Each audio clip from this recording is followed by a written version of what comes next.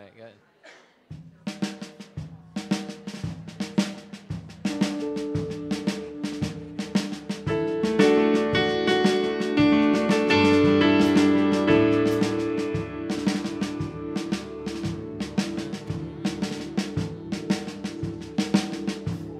You guys remember it? Is that it? You hear it?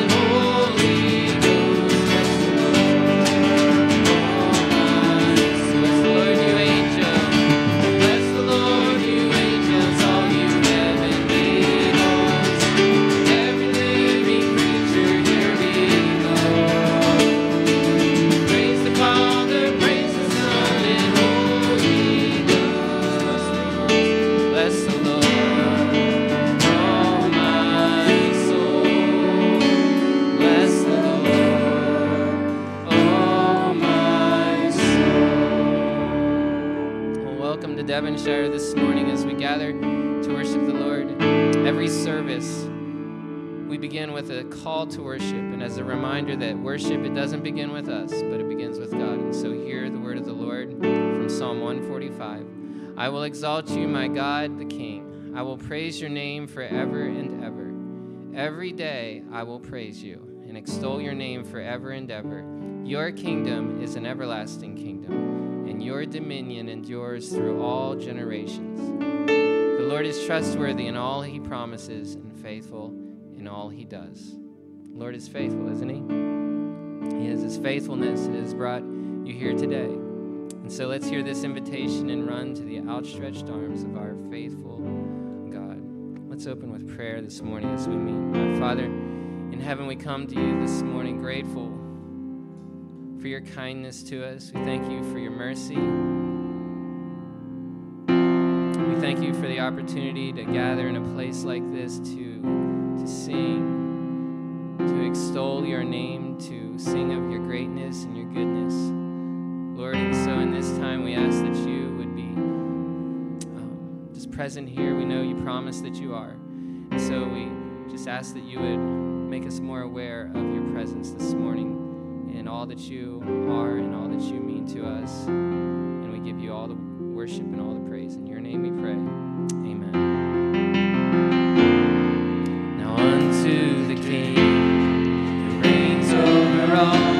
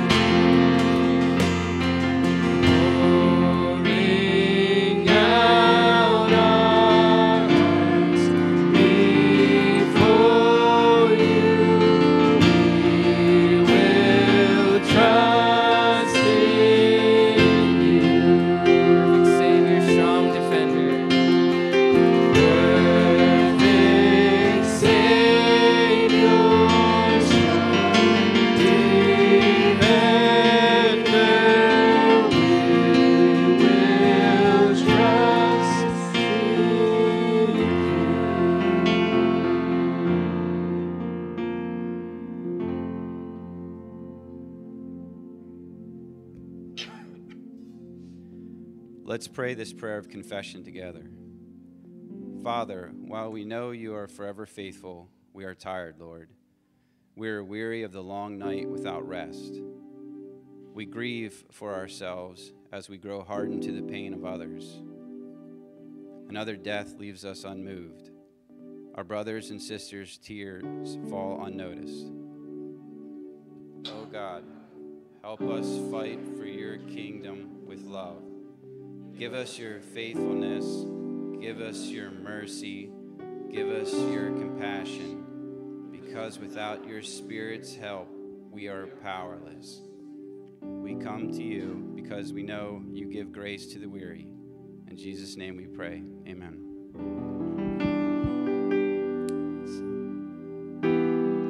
There is strength within the sorrow. There is beauty in our tears. And you meet us in the morning with a love that casts out fear. You are working in our waiting, sanctifying us. Beyond our understanding, you're teaching us to trust. Your plans are still to prosper. You've not forgotten us. You're with us in the fire and love light. Faithful forever, you're perfect in love. You are sovereign over.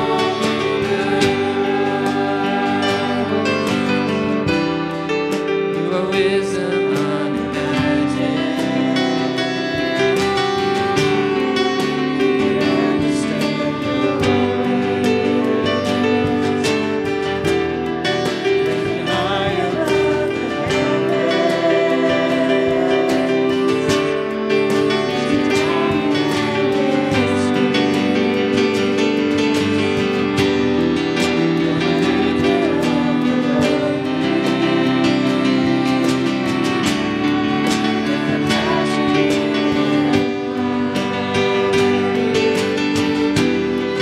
you surround me with your glory, and your promises are like the light. Your plans are still to prosper. You have not forgotten us. You're with us in the fire and love light. Faithful forever, you are perfect in love. You are sovereign over.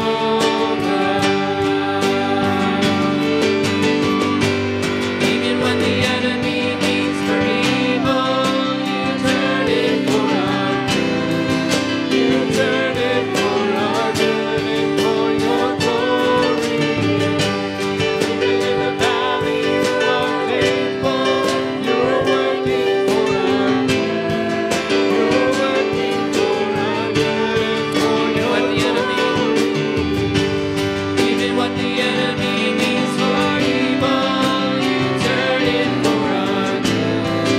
You turn it for our good and for your glory. Even in the valley, you are faithful. You're working for our good. You're working for our good and for your glory. Your plans are still to prosper. You have not forgotten us. You're with us in the fire and the flood. Faithful forever, you're perfect in love. You're sovereign over. Your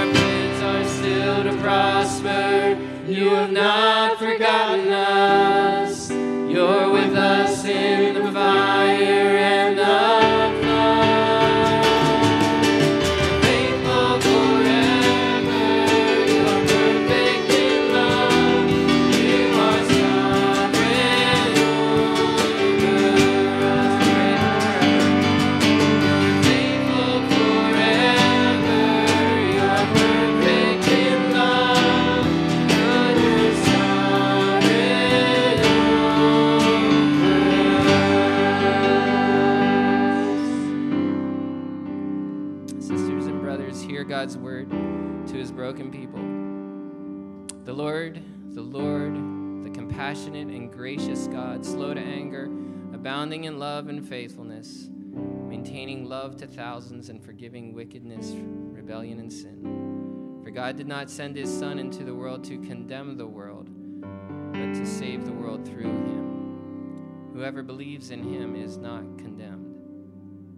When we sin, God is still a God of unending love and faithfulness. He offers us grace and mercy that we don't deserve. Our sin is great, but Jesus' blood is far greater still. There's no failure that outreaches God's ability to forgive, and so let's continue to trust, to sing of God's unfailing love.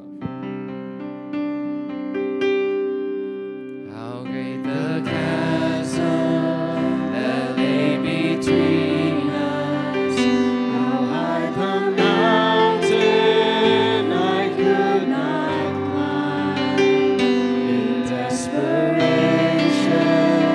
I turned to heaven and spoke your name into the night. And through the darkness, your loving kindness tore through the shadows of my soul. The work is finished, the end is written. Jesus Christ, my living hope.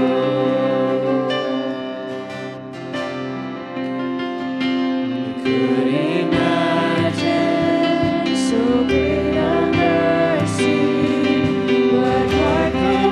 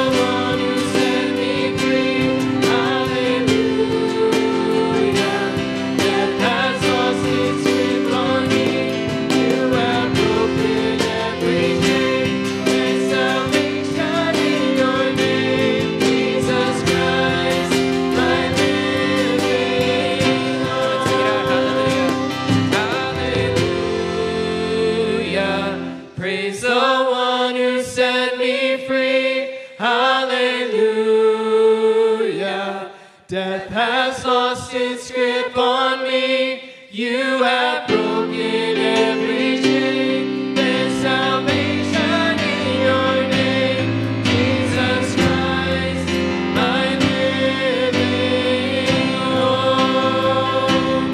Jesus Christ, my living hope. Oh God, you are my living hope.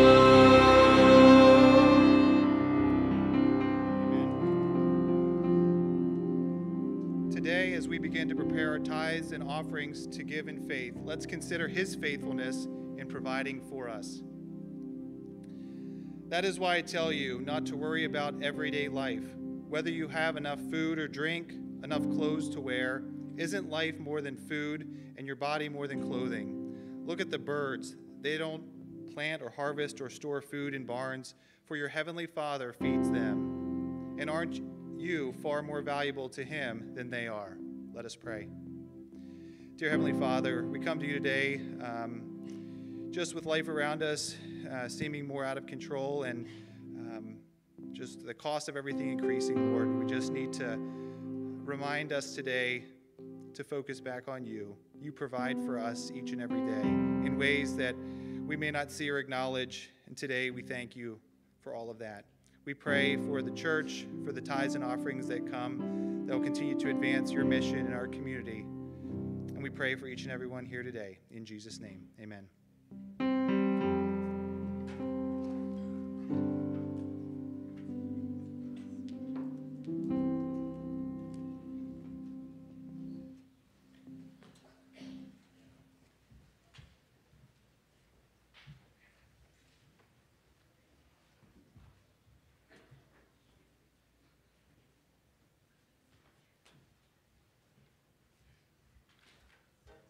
All right, well, good morning.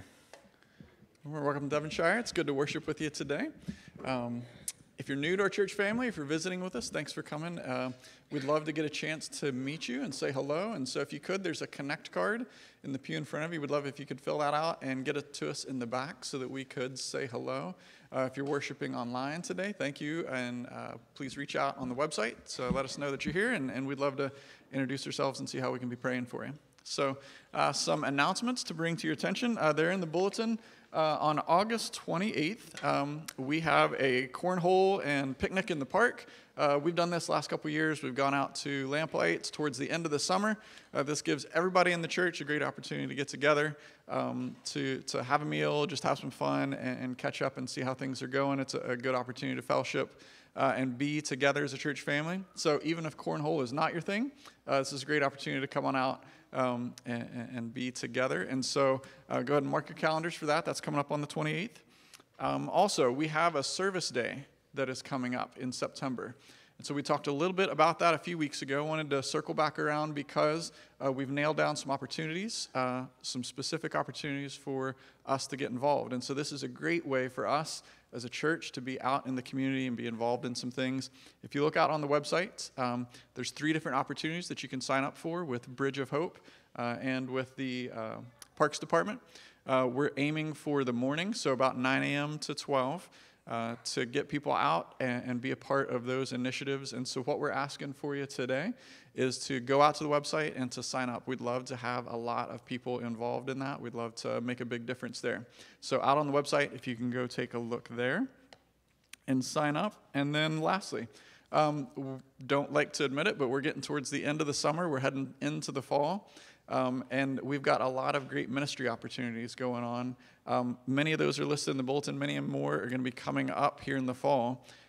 Our ministry leaders are looking for some volunteers to help out in their different areas. And so if you would like to get involved, if you could help out in some of these things, our ministry leaders would love to touch base with you and get some extra hands on some of these projects that we're looking to get into in the fall. And so there's some information there in the bulletin. If you could reach out to the church office, we can get you connected with the right people if God's laying it on your heart to work in a specific area, or if you just want to get involved. And so with that, I think that is it for announcements. So why don't you go ahead and stand and take a moment to greet one another.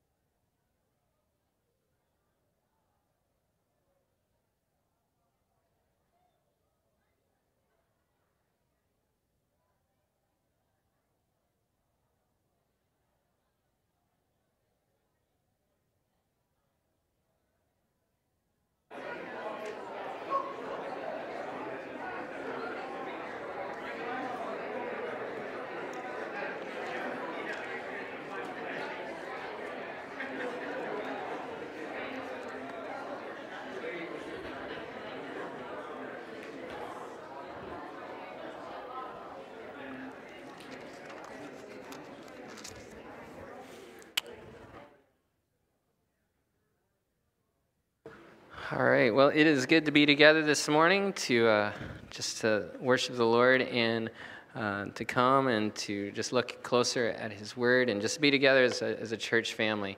And so if you're visiting with us this morning, we're so glad that you've chosen to join us for worship, and just hope that already you've been just blessed by your time. We'd love to further connect with you. And so in the pew rack in front of you, there's a Connect card, and we just love to get to know you more. So this morning, we're going to be looking at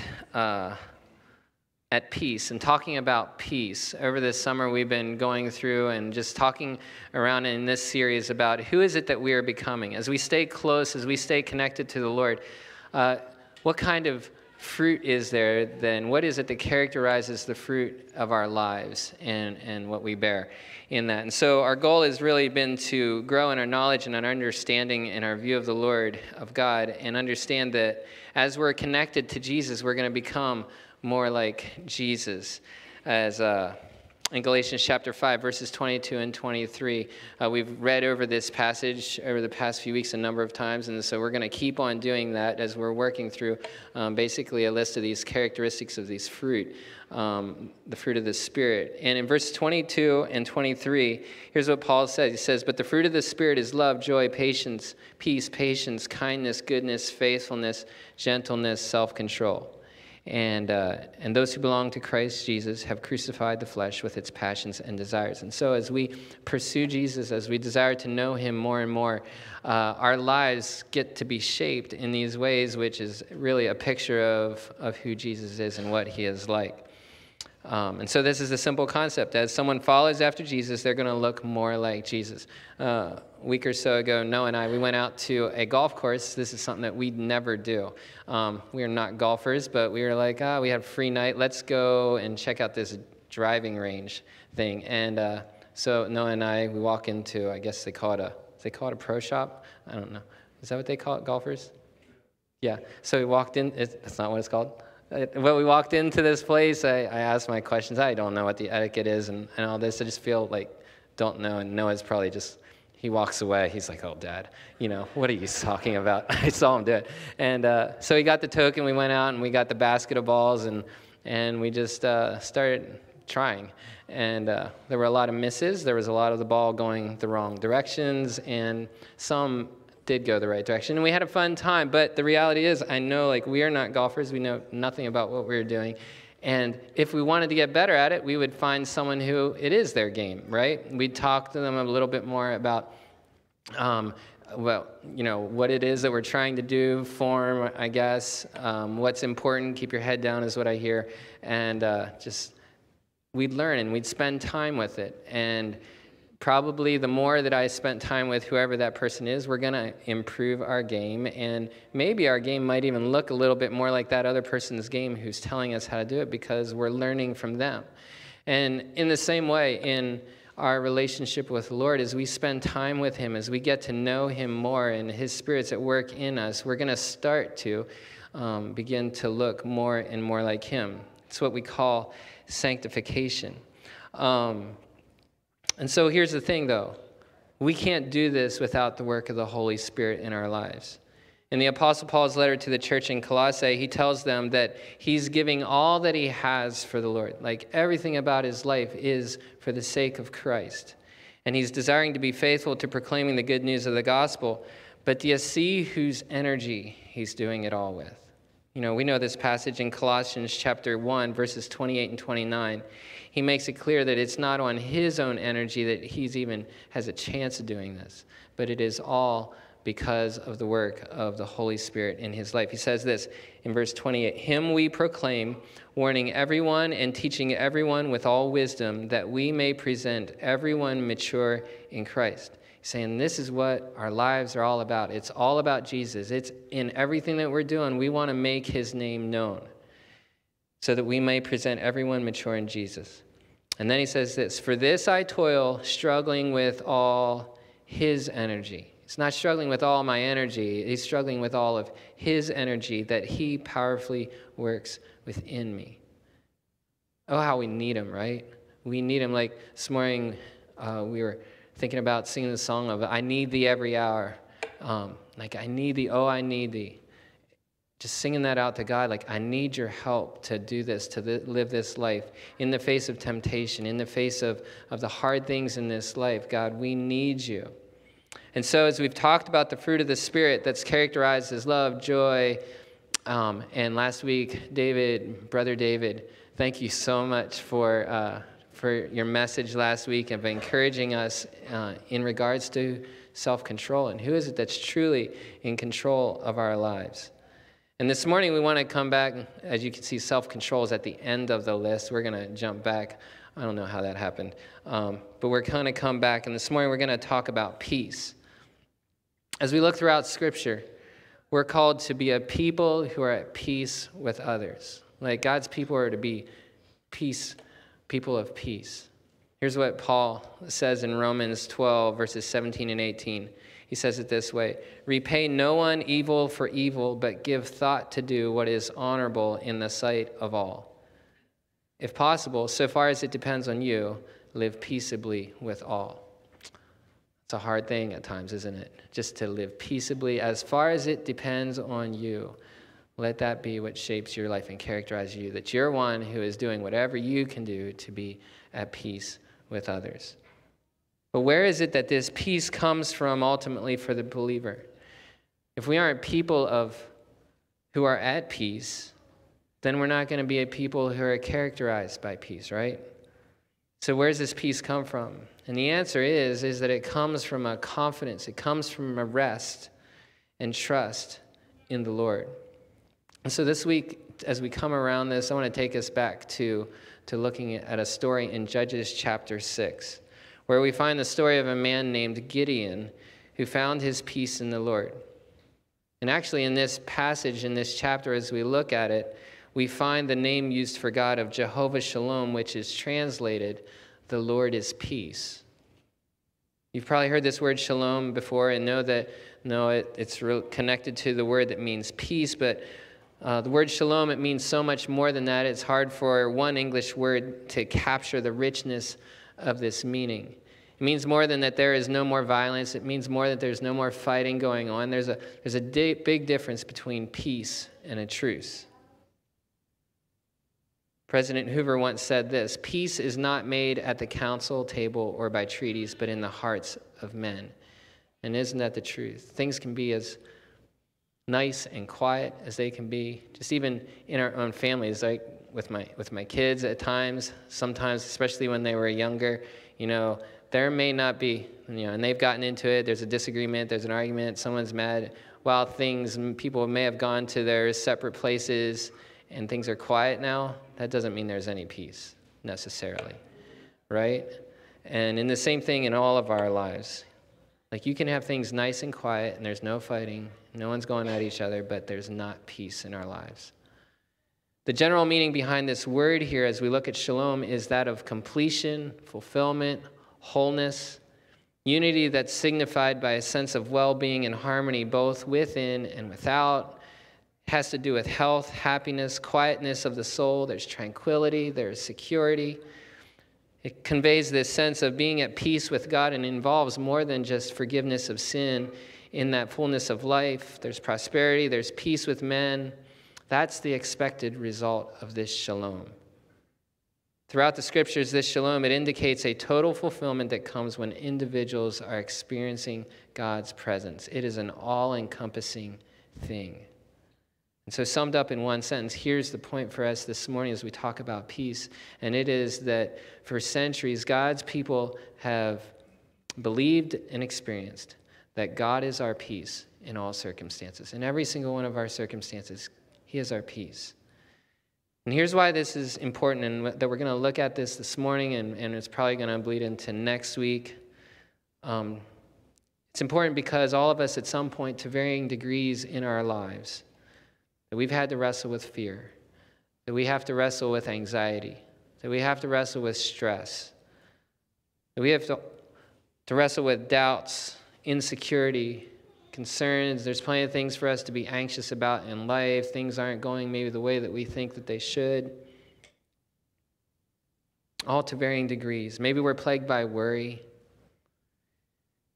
And we can be paralyzed from living the life that we were created for. And so this morning, we want to just look at what does God's word have to say for us in this story that can encourage us, that can help us as we face those times.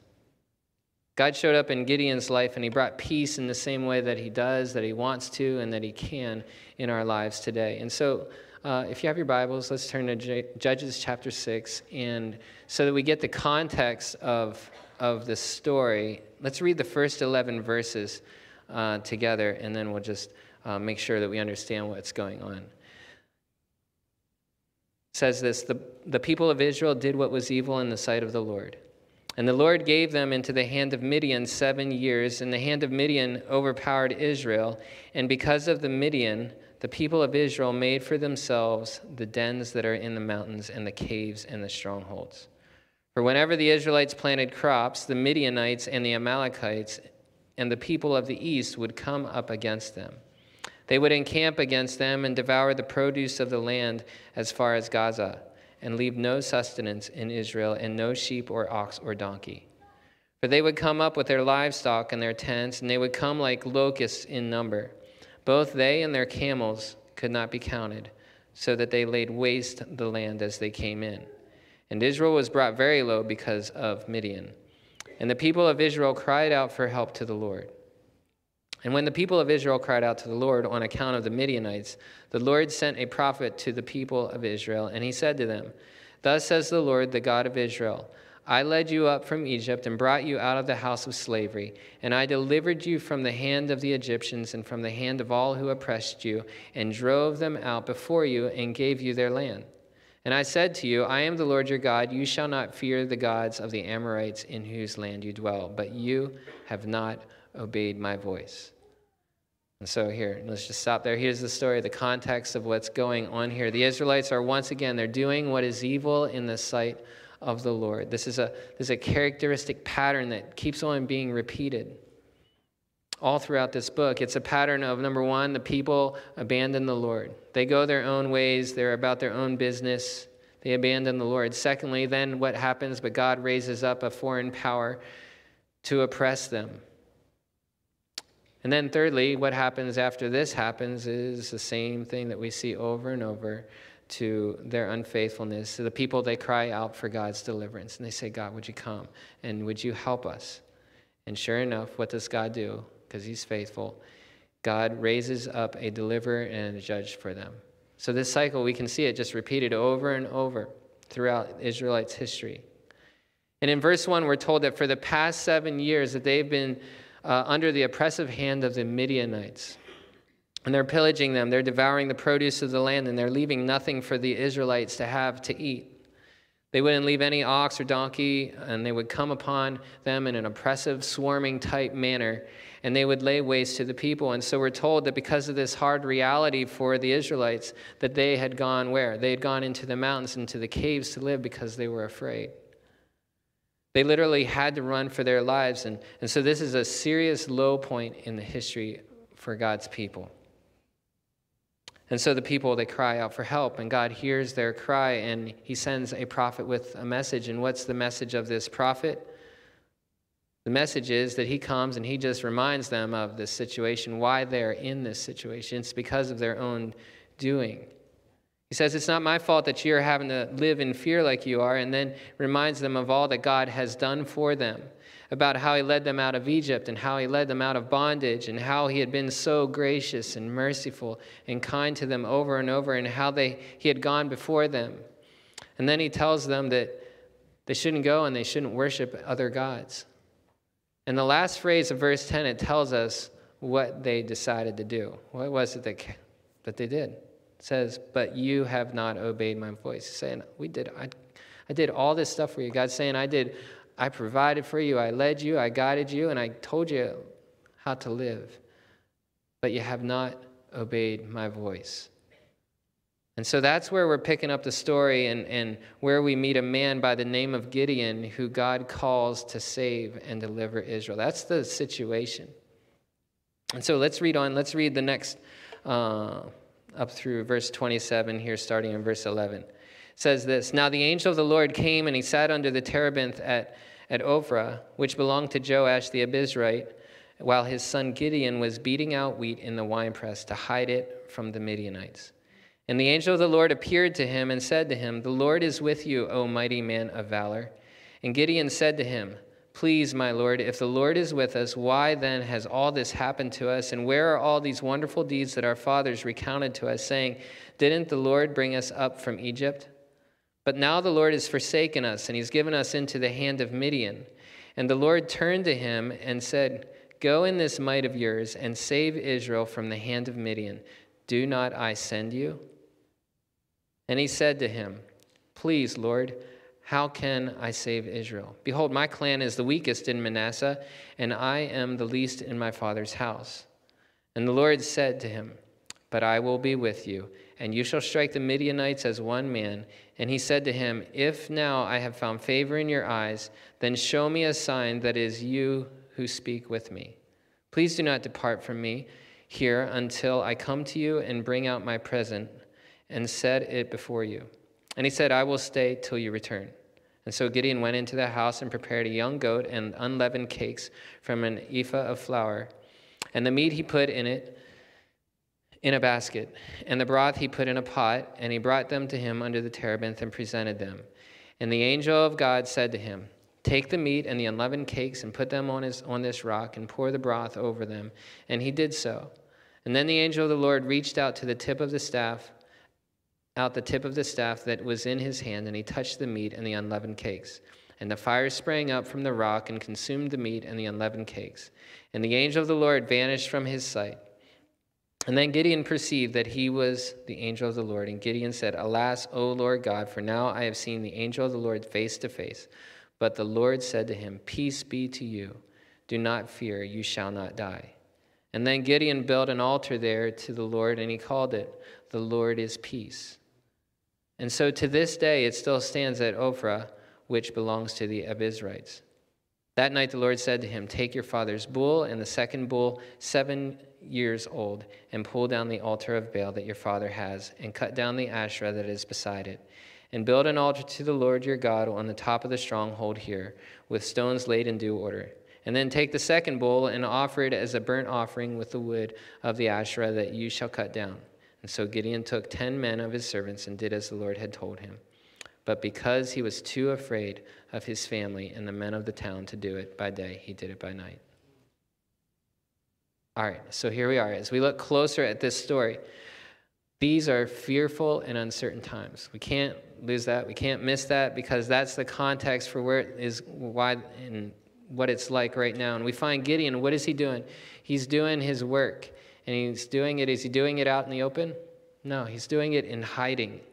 Because where's he at? At the time of this encounter that he has with this divine envoy, Gideon is beating out the grain in a wine press. It's not where you do that, right? That wine press is made for grapes. This was a sign of the uncertainty of the times. This isn't how you would normally do things. In the absence of modern technology, grain is threshed out by first beating the heads of the cut stalks with a flail, discarding the straw, and then tossing the mixture of the chaff and the grain in the air, allowing the wind to blow away the chaff while the heavier kernels of grain fall to the floor. And here, in these circumstances within which Gideon and the Israelite people find themselves, it would have been unwise for them to be doing this out in the open and on the hilltops, because the Midianites would come and just take over. And so Gideon, he's there and he's beating out the grain in a sheltered vat that's used for pressing grapes.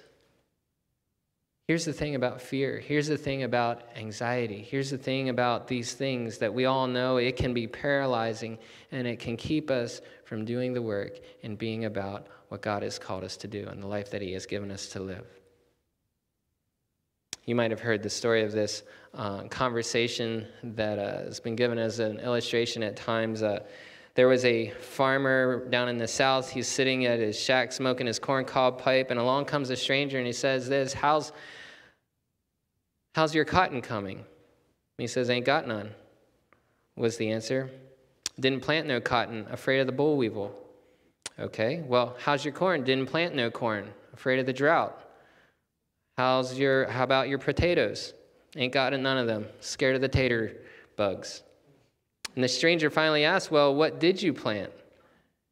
And the farmer answered, nothing. This year, I just played it safe. You know, there's just like you end up not doing anything because we're fearful. And the point is the paralyzing power of fear. You feel defeated before you begin. You feel discouraged before you even get started. And it can be a crippling disease and rob us of our lives.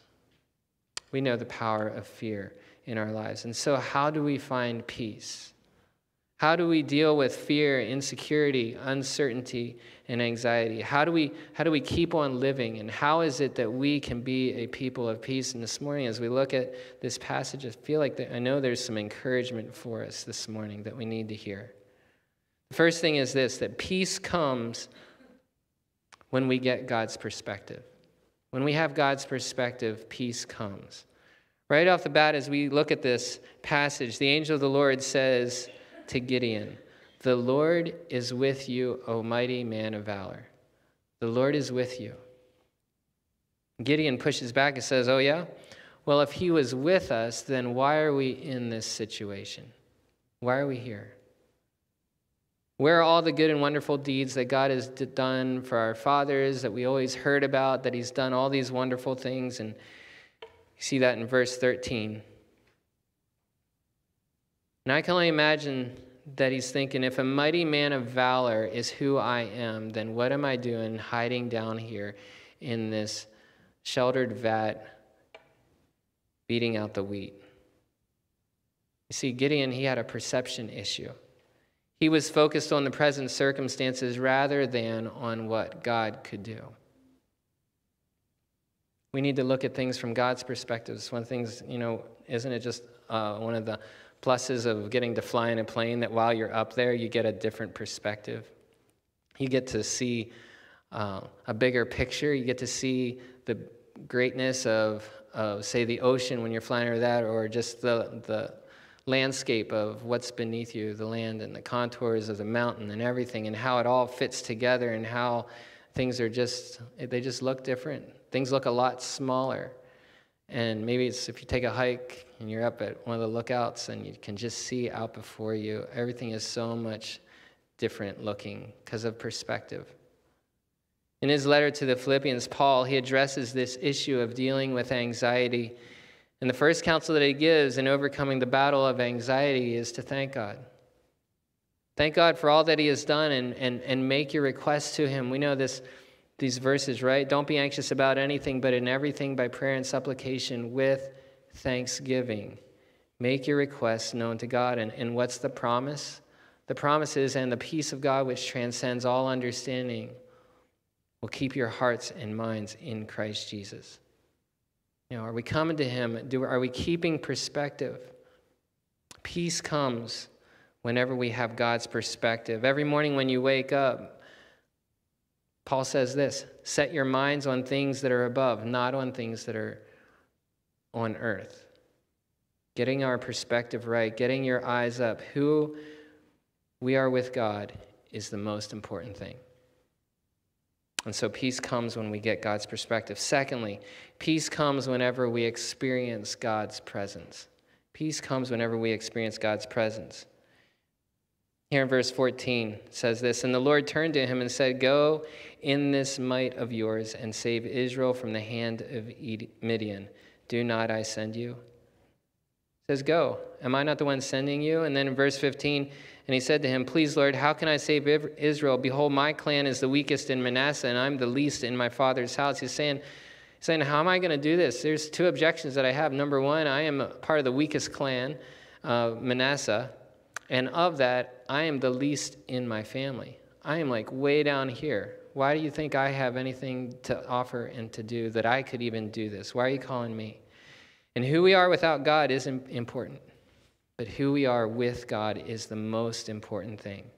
And how does God respond? Verse 16. But I will be with you, and you shall strike the Midianites as one man. What does he say? But I'll be with you. I'll be with you. Like, that's the number one thing that matters, isn't it? Don't miss the point here. As we go through life, and especially as we go through times of doubt and insecurities and fears arise, We have to cling to this promise and know that our faithful God is with us. Do you hear it in these verses? Do you see it? God saying, I will be with you. I will be with you. What happens when you know God is with you? If you know God is with you, you can keep on going to the end. When you know God is with you, you can do the hard thing even whenever you're not sure if you can. There's this confidence that you can have to do whatever you've been called to when you know that he's with you.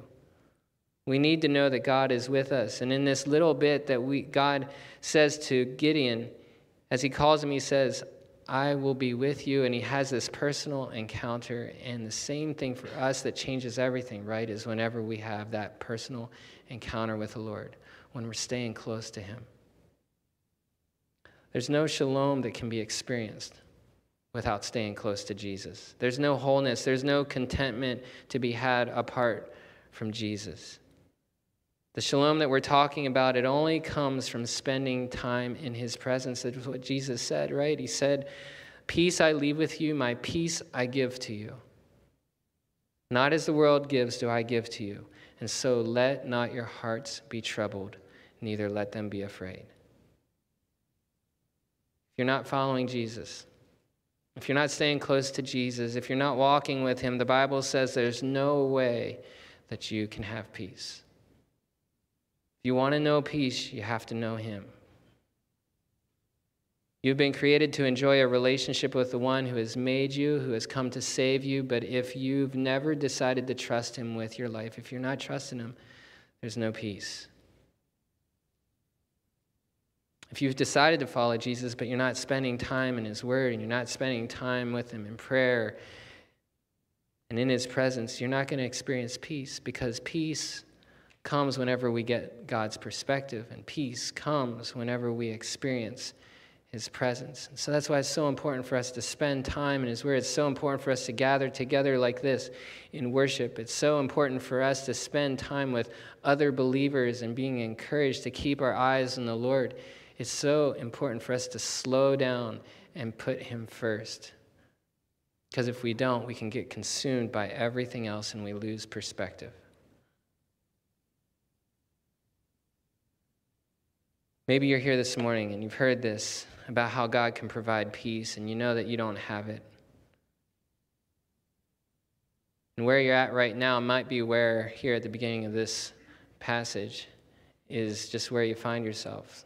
The times are uncertain, things are in a fearful situation. You're not sure how we can go on and keep on going. You're afraid to move. Might seem like the past 7 years, the enemy has just kept on coming and coming and coming and stealing and taking everything from you. And you're just keeping going as best you can, always looking for that next person where it's just going to be another hard thing. And there's fear. Here this morning, just for these two things, and we'll hit the rest of it next week. Here's what I want to say, because I don't think you're here by accident, any of us. God has you here to hear him say, just as he said to Gideon over and over, I will be with you. Saying, I'm with you. I'm going to be with you through every step of whatever it is you face, and so trust me. Maybe you're here, and the first step that you need to take right now is that of just taking a step of placing your faith and trust in the Lord. Maybe you've never done that. Maybe you've never said, Lord, I am all yours, and I'm trusting you with whatever it is that you're calling me to do. I'm willing to lay my life down, and I don't know how it's all going to turn out, but I'm placing my trust and my faith in you.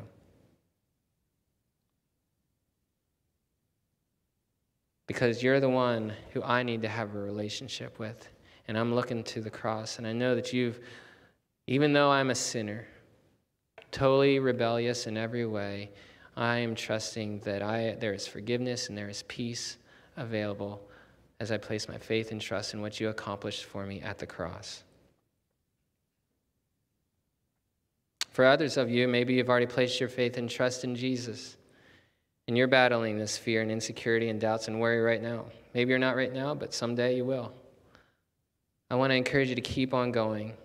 It's not always easy to overcome, but keep fighting the battle. And every moment, keep your eyes on Jesus and keep yourself in his presence, in his word, in prayer, praying for his Spirit's work in your life. 1 Peter 5:7 says this, cast all your anxieties on him because he cares for you. He loves you. He cares for you. You can trust him. And so this morning, as we close in the quiet of this moment, I want to encourage you, cast your cares upon him. They aren't for you to burden. He'll carry them. He loves you. Just admit your frailty and your need for peace and come to him and ask him to fill you with his presence. This morning, as we close our time together here, part of that is we're going to just partake of Holy Communion together, where we remember what it is that our Savior accomplished for us on the cross. As we hold the elements in our hands, the bread and the cup, reminding us of his great sacrifice and his great love for us. And it's only because of that we can truly know peace in our lives. Just allow yourself and just ask the Lord to just to allow you to experience his presence in a special way in this time. And so let's pray, and let's bow our heads and just let's ask, Holy Spirit, what is it that you have for me to hear this morning? And if you're here and you've never placed your faith and trust in Jesus, I want to invite you to just maybe pray this prayer in your heart, just as an expression of a desire to surrender your life to him and to know the peace that comes from knowing him as your Lord and Savior. Lord, if there's anyone here this morning who's never surrendered their life to you and saying, hey, yes, I want to follow after you, Lord, I'm trusting in you. Lord, may they join with me in this prayer of surrender, just in saying, Lord Jesus, I'm sorry for the things that I've done wrong in my life. God, would you forgive me? I now turn from everything that I know is wrong and know that I can't live for you on my own strength. And so thank you that you died on the cross for me so that I could be forgiven and set free. Thank you that you offer me forgiveness and the gift of your Spirit. So, Lord, here I am, and I'm asking, and I'm trusting in you. Lord, would you come into my life by your Spirit to be with me forever? Thank you. Lord, for all of us as we come this morning, it's the same kind of just heart with which we come, is saying, Lord, here we are yours. You know the situations in our lives that we are facing, and the things that stress, the things that worry, the things which cause us to not be secure.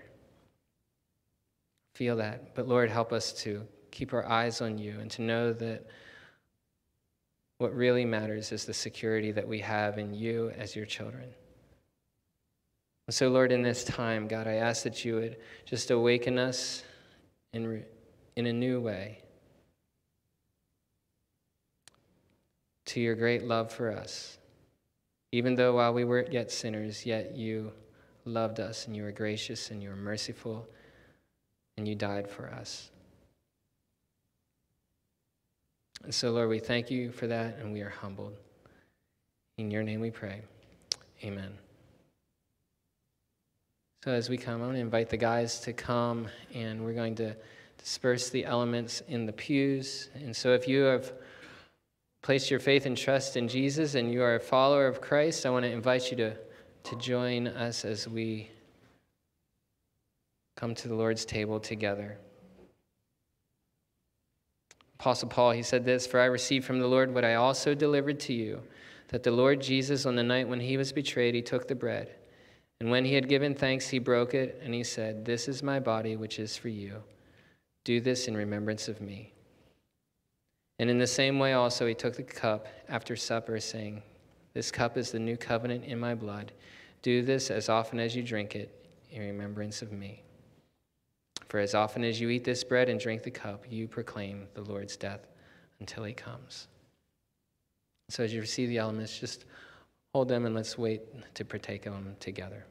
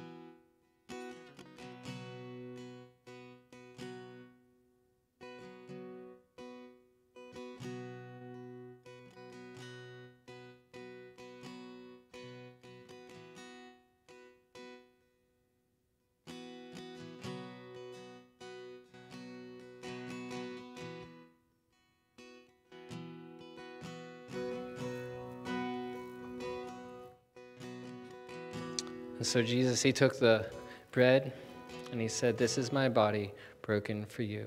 Do this in remembrance of me. Take and eat."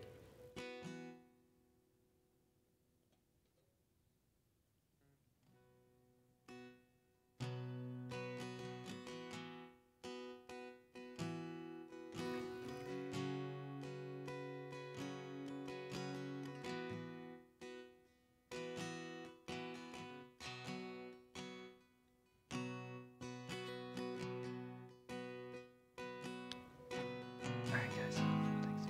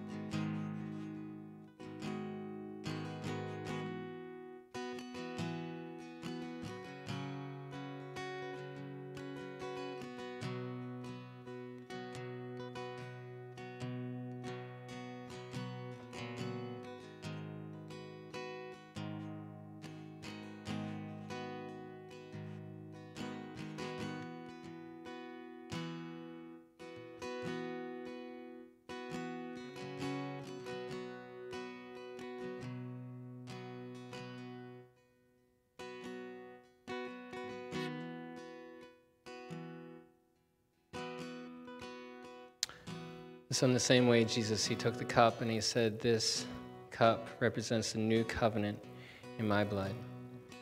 Do this in remembrance of me. Take and drink."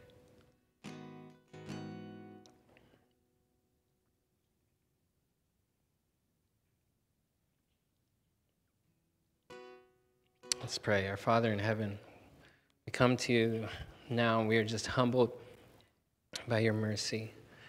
We're humbled by your grace, and we thank you for the peace that we can know and that we experience in our lives. Lord, because you came and you paid the price that none of us could ever pay, none of us deserve. But Lord, we are humbled and we thank you for the peace that we can know in our hearts. All because of you. In your name we pray. Amen.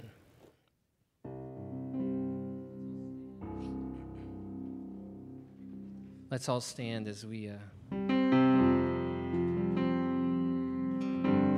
just respond to the peace that we experience in our lives.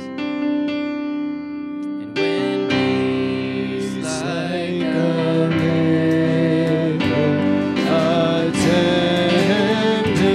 my way, when sorrows like sea billows roll,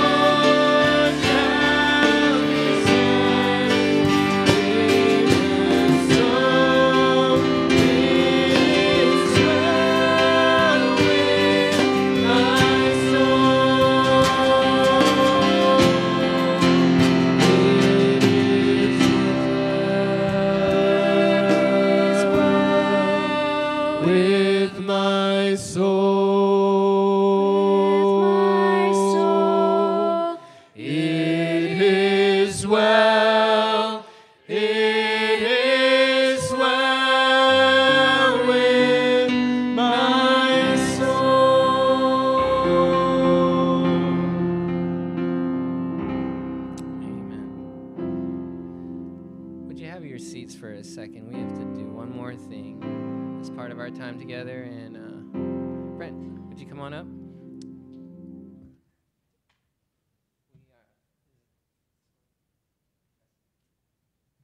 So I know I saw them. There they are. Okay. So Davises, would you come on up? We want to end our time together since all the family can be with us today, and so Clint and Heather and Graham and Corbin, they've gotten to spend. How you doing, Corbin? Hi. Hi there. Good to see you.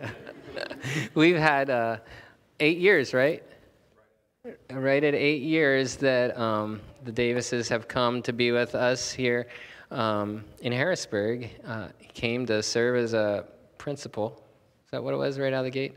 A principal out at Harrisburg Christian, and we got to know Heather. She was teaching back here in the one classroom out here in the educational college, and then they became part of our church family, and we got to spend some years of doing ministry together. And I think you guys have been serving in children's church for the past few years, and it's just been a blessing to have you guys with us and a part of our church family. And so they are relocating back to North Carolina, their home area, and so we're going to miss having you guys with us up here. And but we know that the Lord has you head in that direction, and you have a great peace about it as we've been just talking. And I didn't ask you if you wanted to say anything this morning, but you don't have to.